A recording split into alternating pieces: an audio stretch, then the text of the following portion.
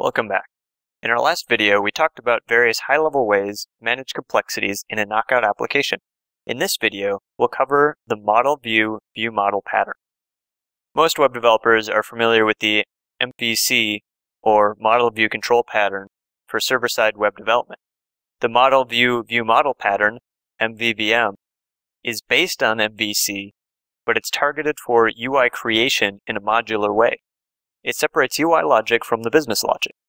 With MVC, the controller is the intermediary between the model and the view.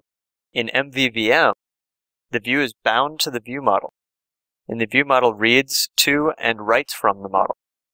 Whereas MVC is concerned with passing and routing data from a controller to a static view, the MVVM pattern is concerned with synchronization of the view model to the dynamically updated view.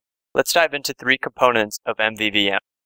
First is the model. The model is typically considered to be the data model or data access layer of the Knockout application.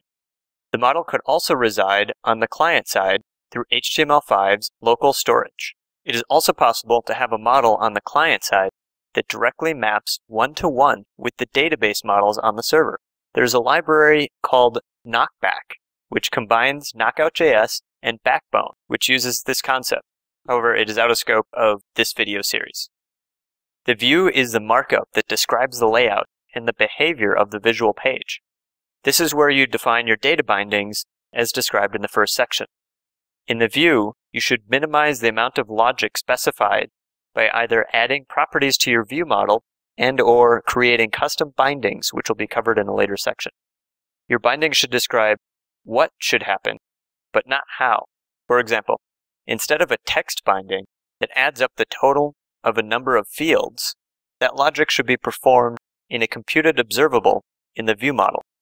The view model is a model specifically crafted for the view. This is where the bulk of the JavaScript code will reside in a Knockout application. While the view model is constructed to support the view and provide data in a way that is easy for the view to consume, it should not directly reference the view. Code that ties the view to the view model should be created as a custom binding. We've covered the basic ideas behind working with Knockout.js. You should now have a basic understanding of how to work with Knockout. In the next section, we will jump into actually creating a working application.